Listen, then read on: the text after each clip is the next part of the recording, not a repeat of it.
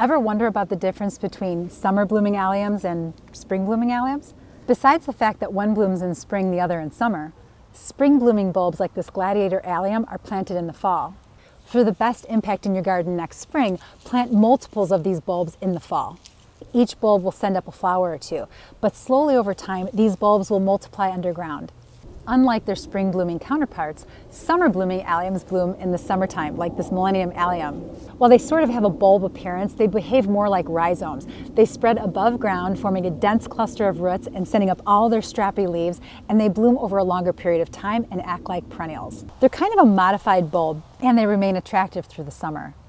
And the one thing all alliums have in common, you will smell like onions when you've been working with them.